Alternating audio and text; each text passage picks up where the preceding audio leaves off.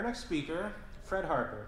As a senior developer advocate at DigitalOcean, Fred helps startups find success in the cloud and get the most out of the Hatch program. He shared his passion for technology on the stage at over 150 events all over the world. And a fun fact, contrary to what you might see, Fred is not actually bald, he just shaves his head. Everybody please welcome Fred Harper.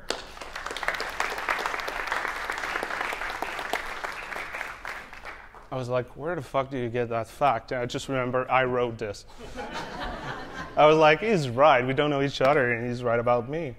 So, how is life? We're good?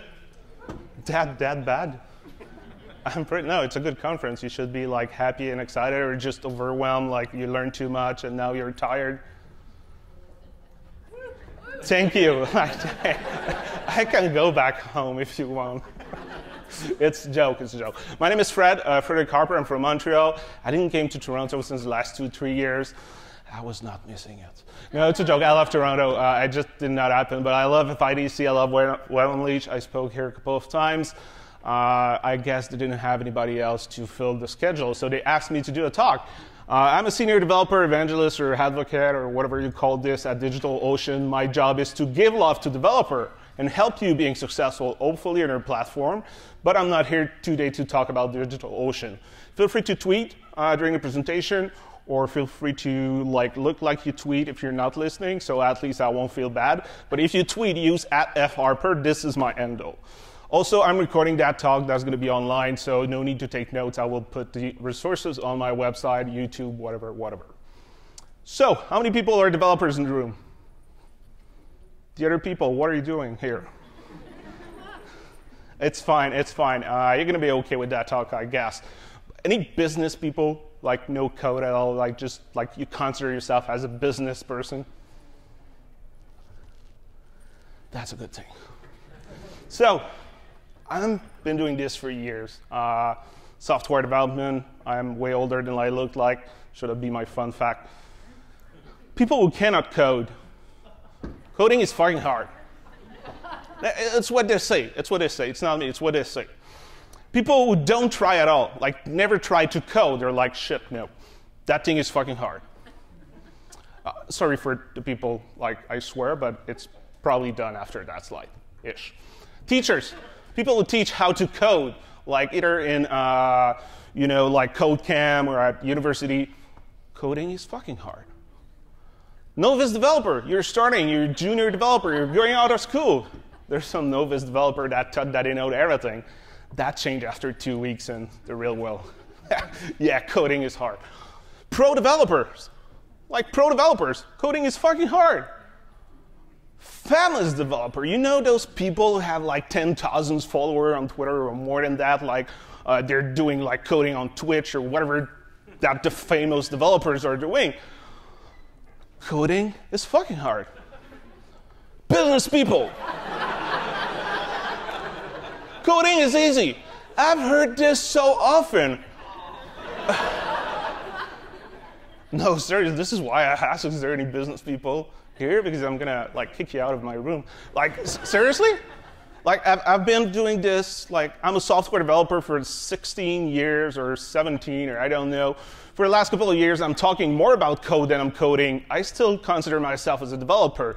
And except when I started and I thought I'm young, I know everything, and I'm a super, I have superpower. I still believe I have superpower. I just know that I don't know how to use them most of the time.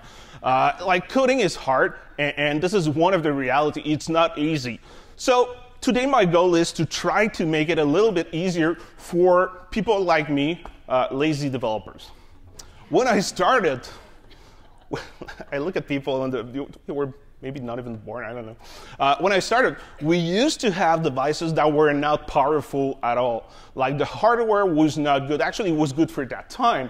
But compared to today's time, the hardware we have, the devices we have, it's not even comparable. And the thing is that, I read something not too long ago, that the computer that brought us to the moon, the iPhone, is more powerful than that computer. A computer that brought us to the moon. That is crazy. But today, the thing I have in my pocket, my phone, is more powerful than any other hardware. We did not even have a smartphone before. We didn't have that many platforms either. When I started, it was like, let's code for a desktop that is 800 by 600 pixels of resolution. That was the only thing I had to care about. And the thing is that, like, now we have more devices. I look someone like, oh shit, that hold? Yes. Now we have to take care about a lot of devices. And for some of you in the room that knows that thing that was making the noise of hell, but that was the box that we're using to connect to the internet. I was using that. That was so terrible. That was fast at that time, but compared to today, that was so slow. And the technology was like, if I was using this, we had a phone line, you know, not like a smartphone. There's a thing that you plug in a wall and you use this to call people or make like a fire sign. But like those things, when I was using this to connect to the internet, my parents were not able to make a call or receive a call. Anyhow, my point is, I think it was a little bit easier when I started coding than it is today. And I had way much less tool than we have today. But I had less technology to take care about. And the thing is that we lost track of how to code for devices that are not that powerful, to internet connection that are not that fast, to like having a great experience on many devices. So again, my goal today, it is about not talking to you about the new shiny framework that's not going to exist in 6 months.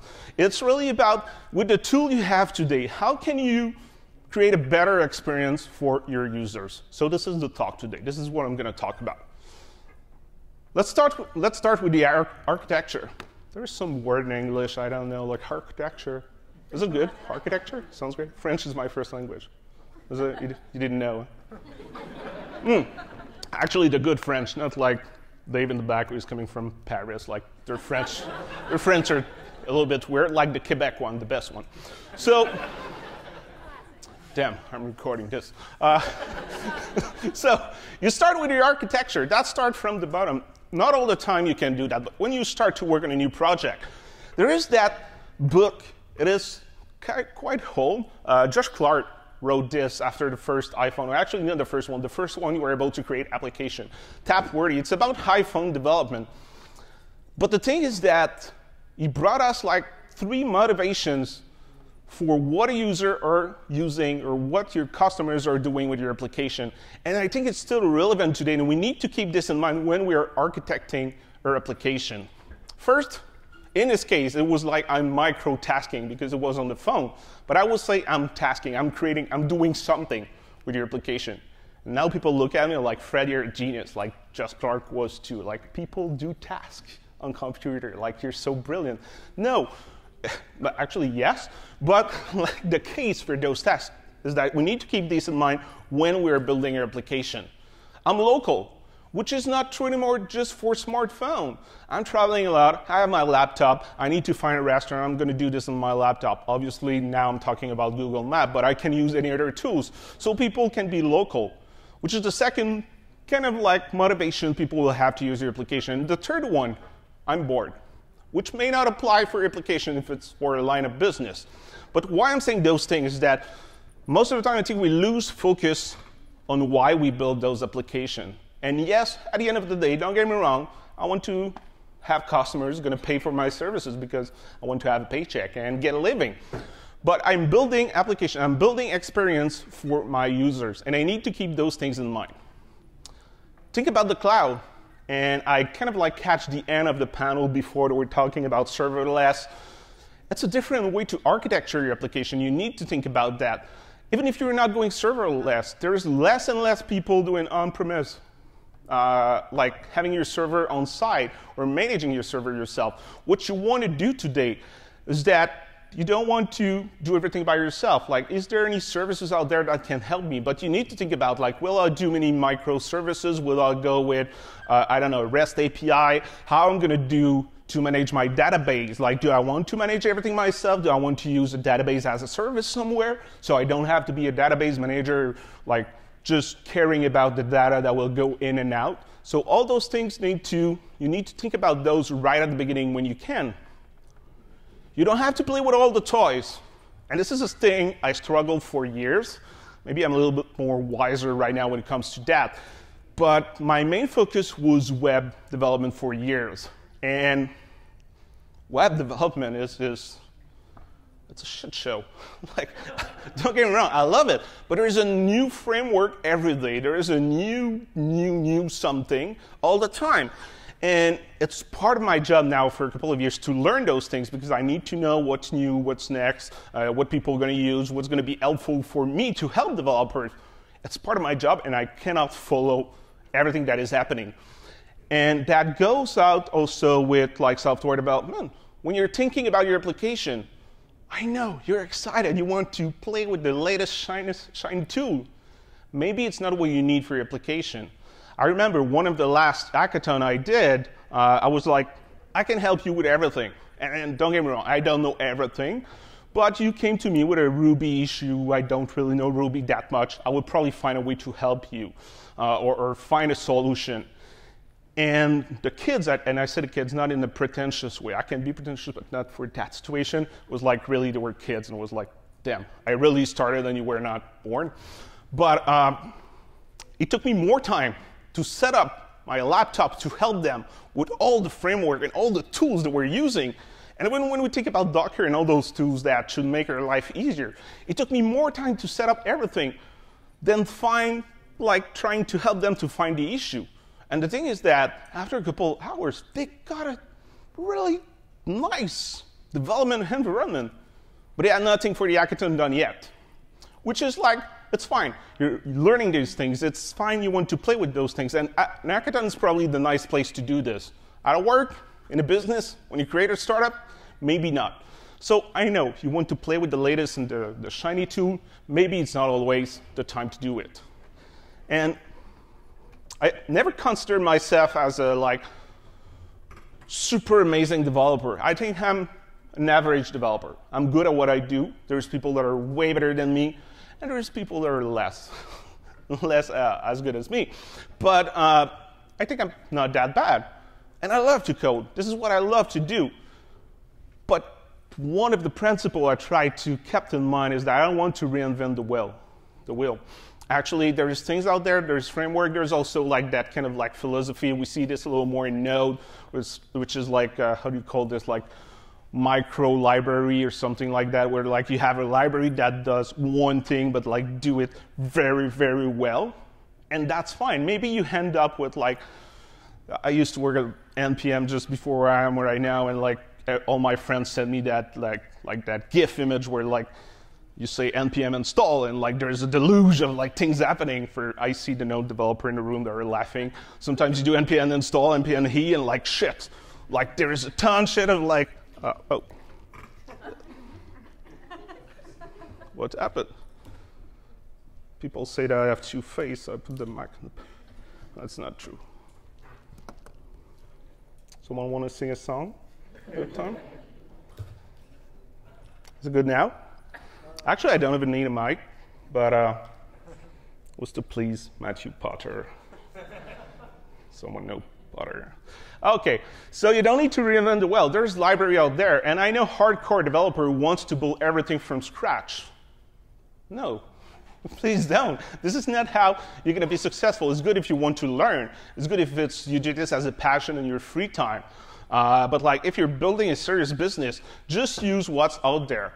You cannot be good at everything. Actually, nobody is good at everything. There's people that are way better for specific things. There are frameworks that are way better for you. So don't reinvent the wheel. When it comes to design, not an expert. When I was coding full-time, it was a well-known thing that I was coding stuff, and we needed someone to go after me to make it nice. But it was working, like just to make it beautiful. But what I always kept in mind, there is that thing that we're talking about since years now, outside of responsive web design. At some point, someone coined the term of like mobile first or content first, which are not similar, but kind of. And I think we should still apply this. People tend to forget that because it was like, no, we talked about this a long time ago. It should be like part of like everyone's process, which is not.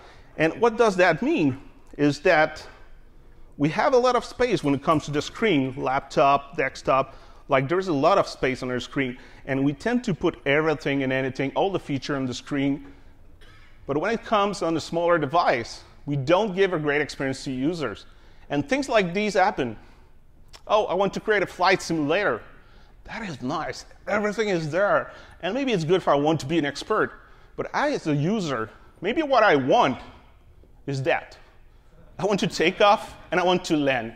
And we tend to forget those things. So by starting with a smaller screen, what I do is that I prioritize what's important for my users. What features make sense? What are the features that my user may use in different situations with different devices? And after that, go crazy with the space you're going to have on the desktop, or go crazy with the space you're going to have like on a larger tablet. But if you take mobile first, that's going to give you an advantage when it comes to the experience for your users.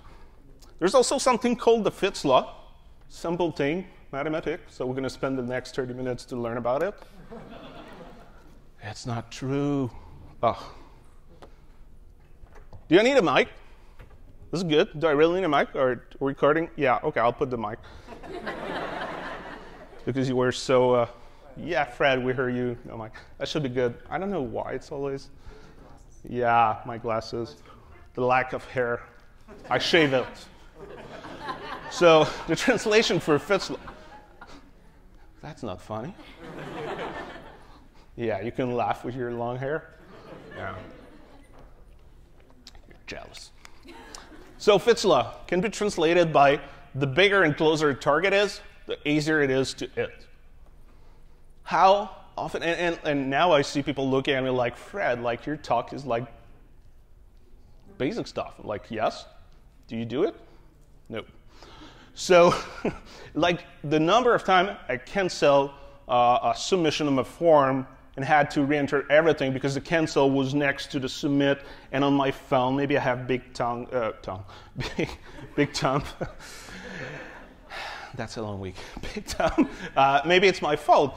But if you start, again, I'm coming back to mobile first. If you start by giving a great experience on mobile, who cares once you're going to be on the desktop that there is a lot of spaces between the buttons? That's just going to give a better experience. I love clean and more minimal and more impactful type of UI. Maybe it's just me, but I think outside of like just the design or the aesthetic, it's also giving a great experience to the users.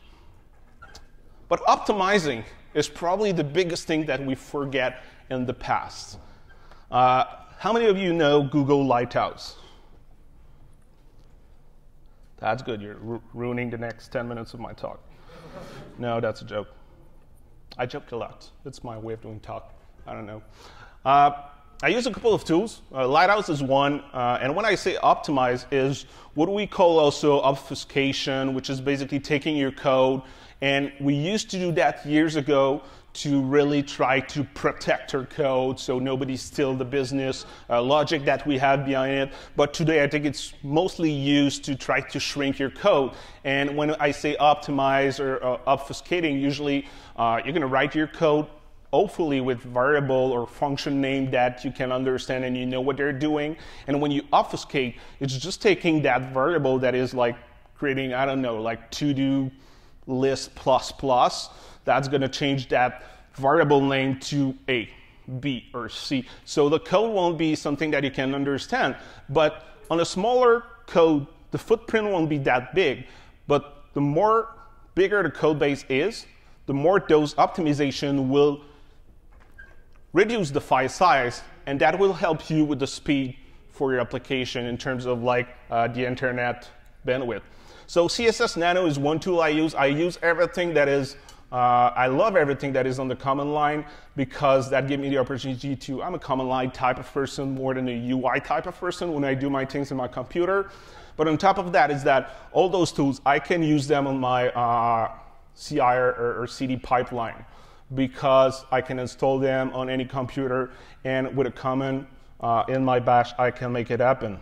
So I'll use this for CSS. Oh, I can show you just the example of like how it is in terms of like that was my code before here, and this is my code after, which in the case of CSS is still readable.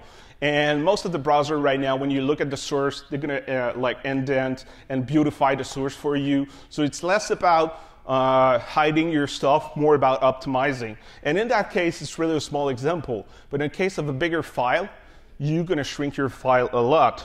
And as an example, I have most everybody that does JavaScript use jQuery at some point. And you can download 2 versions of jQuery when you install it, or if you're using the CDN.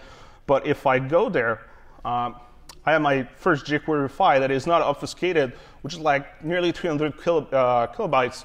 And the obfuscated one is like 88 kilobytes, which is not that much right now. But think about 100 users, 1,000 users, 1 million users. With the cost of the cloud today, this is where most of the time you're having great invoice. It's with the data. So those things are really important. For JavaScript, I really love to use the Minify tool from Babel. It's on GitHub. It's working well also.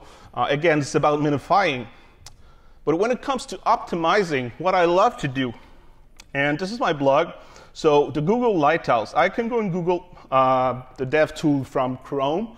Obviously, you need to have Chrome installed, but this is the only thing. Now it's part of Chrome. A couple of months ago, it was still a website, an external website. They included maybe a year ago even so. And there's that tab called Audit. And now what I can do, I can say like check for performances, progressive web app. If I use it, I don't have it on my slide. Best practices, accessibility, SEO. And I can start to run an audit. And that audit, thank you, Chrome. I had already run the audit because it takes a couple of minutes. But what's going to happen is that Chrome will evaluate my website in terms of like performance, accessibility, SEO, and it will give me a score.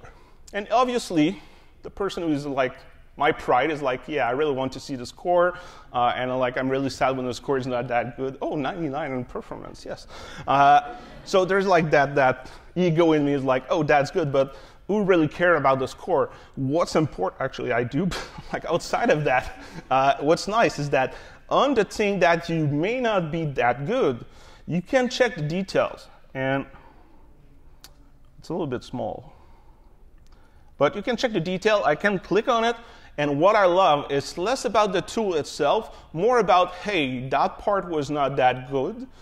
If you want to learn more about how to make it happen, how to change it, how to optimize it, Google will give you tips about specific issue you're having on your website. So it's free. It's part of Google Chrome. It's in the dev tool. It's one of the tools I really love. And no matter which you love Google or no, you use Google or no, install maybe Chrome just for that reason, makes sense. And please don't do the test on my website because that talks the situation like do what I say, not what I do. My blog is like, I need to update my blog for a couple of things. But this is one of the main tools I'm using. I'm just facing the photographer back like this. So yeah, so the second thing is, joking, HTTP request. There's like now I'm going to throw you a couple of like bunch of like quick tips and tricks. One of the main thing that that tool from Google, take a picture. That tool from Google will do. It's about you missed your shot, man.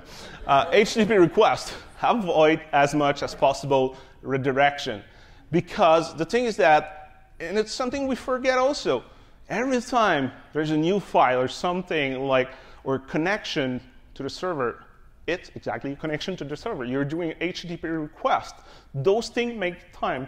No matter the size of your file, just making the connection. So the more of those connections you have, so if I access your website and the link is not going anymore, you're doing a redirection, I'm moving to another place. I did 2 calls to access the same page. So I avoid those as much as possible. Encode, gzip, your data. It's kind of like a transparent process. You can easily configure this in HTXS, Nginx, web config for people using the other thing, IIS. It's transparent. What's going to happen is that you're going to use the power of the server and the power of the client. So you're going to compress stuff, and you're going to push this to the server. Image sprites, when it makes sense. The idea is to put many images in one.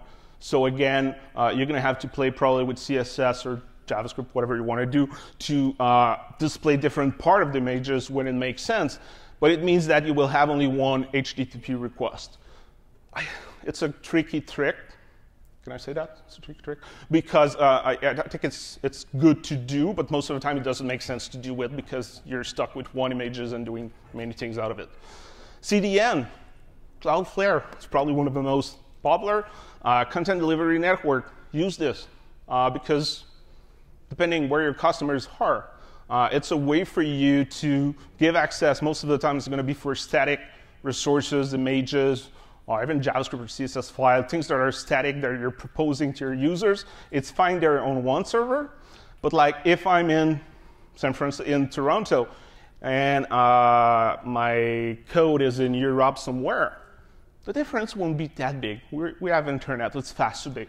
Still, that makes a difference where I access a local server.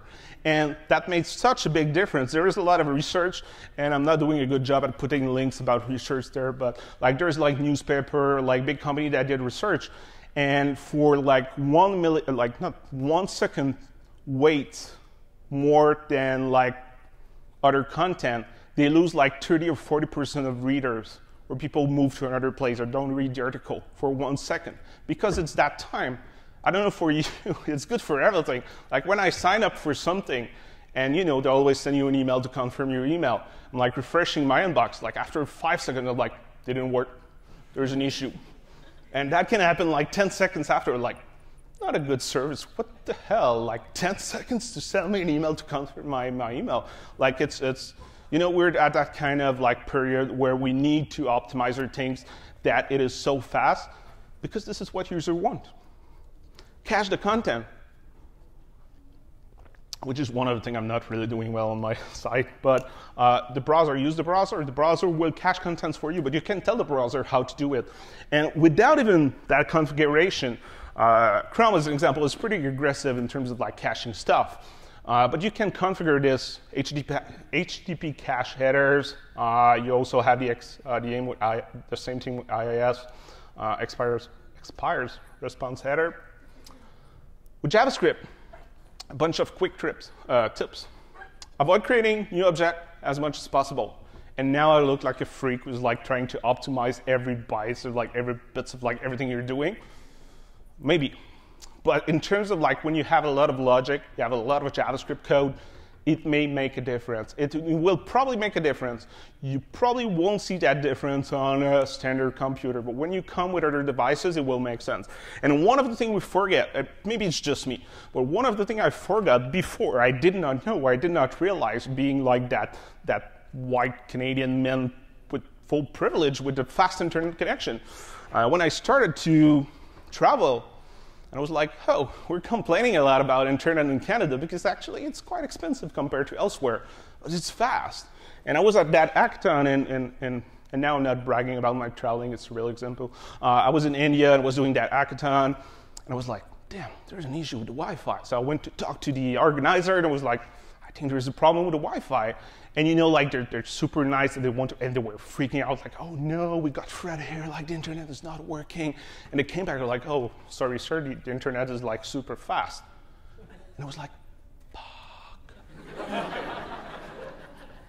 That remembered me the internet I had many, many years ago. And again, it's not about being pretentious, but like I was lucky, I had a really fast internet connection.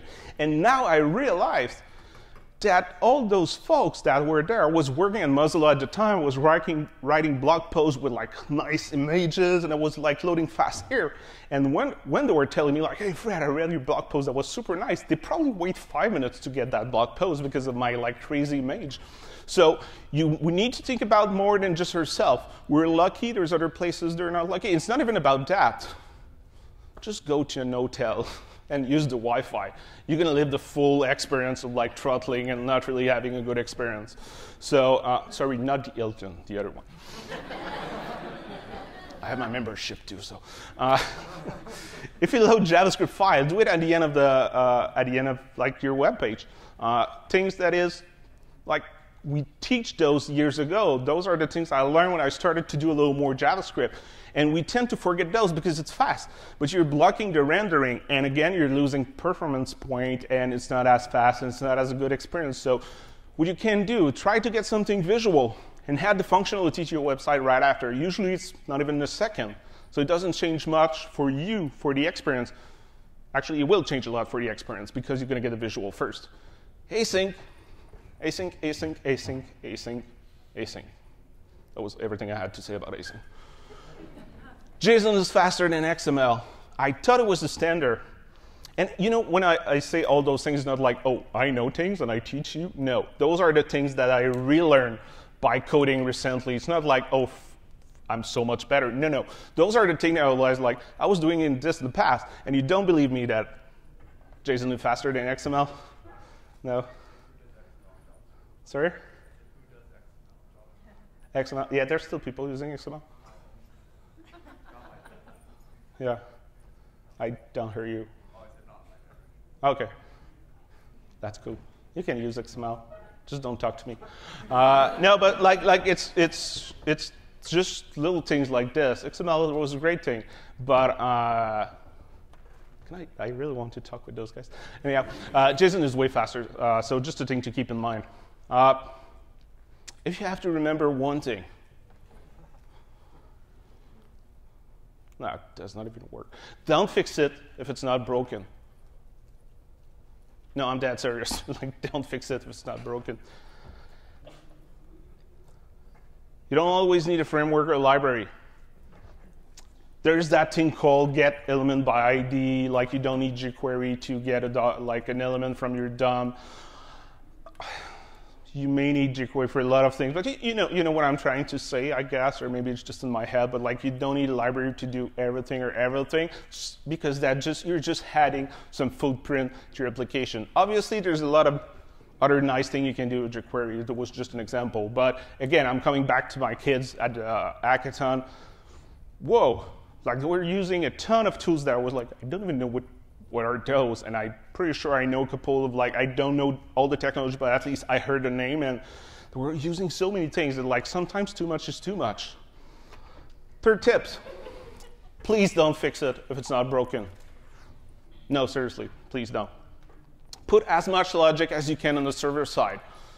We were doing this a couple of years ago more about protecting your IP, like protecting your business rule. Now I think it's more about speeding up the process. Like, when you do a lot of, like, you have to go through a lot of data, use the power of the server. I did this for you. Use the power of the server. So sometimes, and most of the time, that's going to be way faster to do the logic on the server and transfer the result after to the customer. And even more when it comes to, like, using GPU offer in the cloud, and when you do a lot of analysis, try to put as much as you can on the server. Same things when it comes to a mobile application. You don't need to do everything on a mobile, even if it's more powerful than you used to. It's not as powerful as a server. I'm serious. Don't fix it if it's not broken.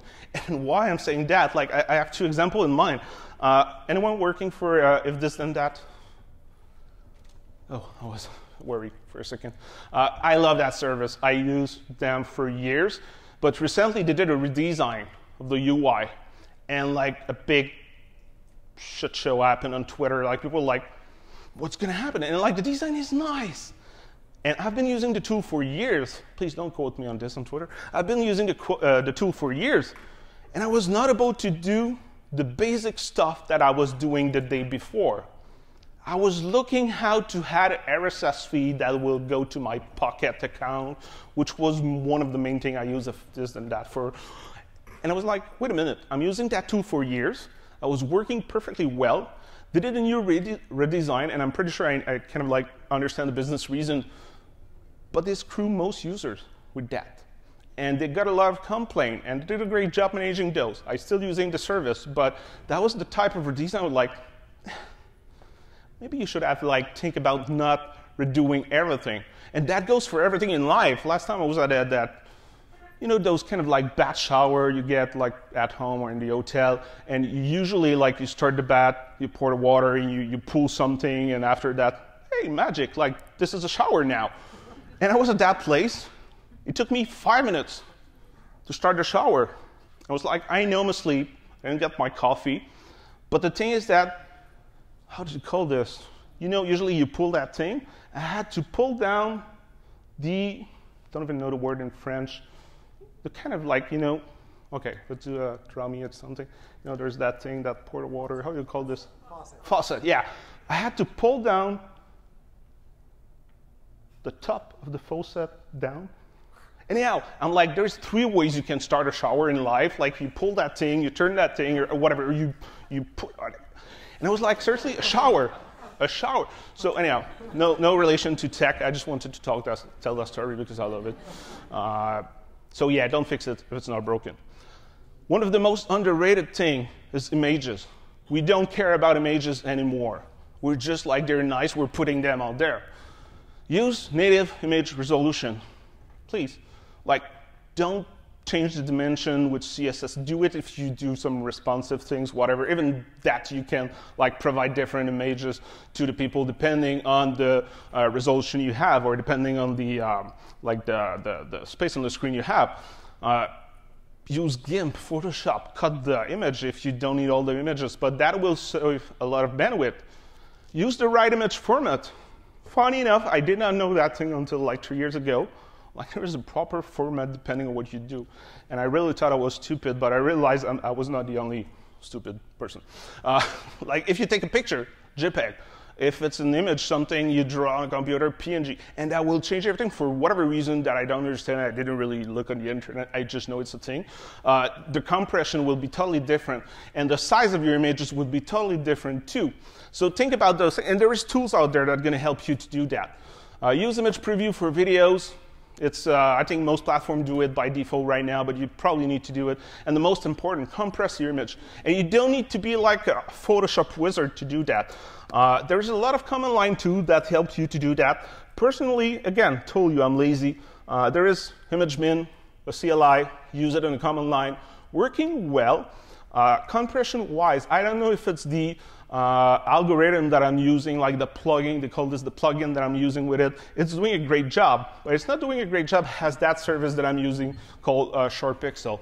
I don't make any money from them. I just use them for years. It's really nice. They have a free offer where you can compress X amount of images for free per month, which is good enough for most people because usually you compress images at the beginning of your project, and once you change the UI, unless you're a news platform or a blog, now you're going to have more images, but even that, you pay for it. It's not that expensive. But I put a picture of a cat. Of course.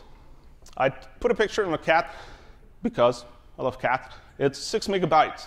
And the picture is really nice. It's a nice cat. It's not my cat, so it's not that nice, but it's good enough. And there's different, like, compression. That's not loading. There's different compression level that I can use. And that image, I don't know if you see it, probably not. Level lossy, you're going to lose a little bit of quality. Maybe not that much for most people, but I noticed it that was getting on my nerve. Lossless is like the best compression you can have without losing everything, which like usually the compression level is not that good. Like you don't have a great gain when it comes to images. The glossy one is probably the most interesting in terms of like at least that service. They took my file, it was actually close to 7 megabytes, to not even 1 megabyte. It's 5 megabytes, and I know it's not that much, again, in the sense of like one images, but in the grand scheme of things, it's a lot. So if that works, I wanted to show you the difference, but I guess it's going to be a case of like you're going to have to believe me, or I'm going to re-upload the image, but I have some content I want to show you. So believe me, if it's not the case, you're going to have my email. Send me some insanity because I was wrong. Test. Seriously, we don't test anymore. Like, yes, we're like, oh yeah, I do some unit testing and integration tests, but nobody tests the application anymore, like as a human, as a person, test it. And I remember when I was leading a team, my people just hated me because they were submitting, that was SVN at that time, or CSV, whatever. Git was not a thing, that was way simpler. Anyhow, and like they were submitting something where like, that's working. I was like testing plenty of things. I was like, nope, that's not working. They were upset. It was like, Fred, the user will never do that. It was like, that's wishful thinking. So there's a lot of tools to help you to do that. Test yourself. Be the dumbest person you can know. Why are you looking at me? Be not that dumb, like try to have a proper level. And test. And what I love to do, one tool I use to test is called WebInt. And actually, it's not even about testing. Sorry, I skipped the level. I use JMocha, actually Mocha QUnit. But the extra mile, because I have only 5 minutes left. This guy's looking at me like, no, you have 4. So the extra mile, think about security. It's always an afterthought.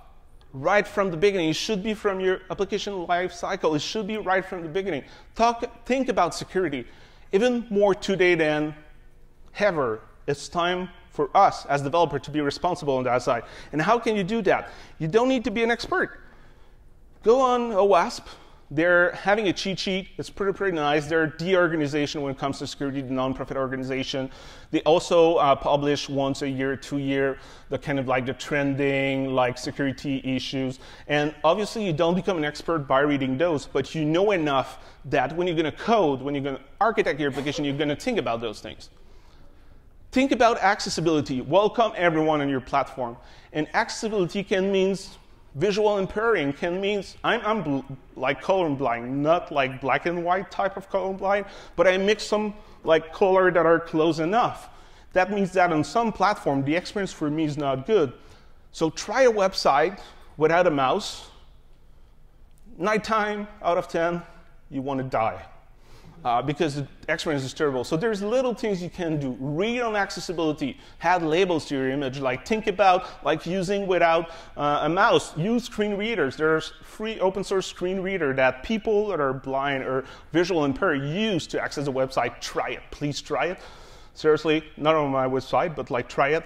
You're gonna have like such a bad experience. And this is what those people are living day to day. Obviously, I talk a little bit too much, but let me show you one of the latest tools I have that I use a lot, which is called WebInt. It's free. It's by the OpenJS Foundation. And it's a kind of like, it's a little bit like Google Lighthouse, but with a different approach, I think.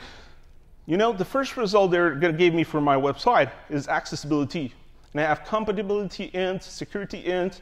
Don't look at the result. Performance. But what I love, again, it's less the tool itself more than the result. Because now I have like, okay, link must have discernible text. Yeah, that was just a social media icon. Oh yeah, true. What happened with someone who was using a screen reader? So I can, how to fix it. And this is the important part for me, is that I have a way to understand those things, fix those, and those are the basic things we should fix on our website. So do it. It's a free tool. You can do this in the command line. You can use it in the browser.